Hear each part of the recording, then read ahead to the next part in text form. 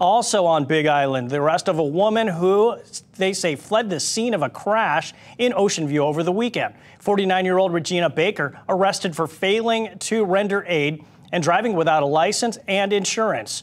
She was released pending investigation. Police say Baker hit a motorcyclist that was overtaking vehicles in a no-passing zone. The crash left an Ocean View man with life-threatening injuries. Baker's car was taken in as evidence. The motorcyclist remains in critical condition at Queens Medical Center on Oahu.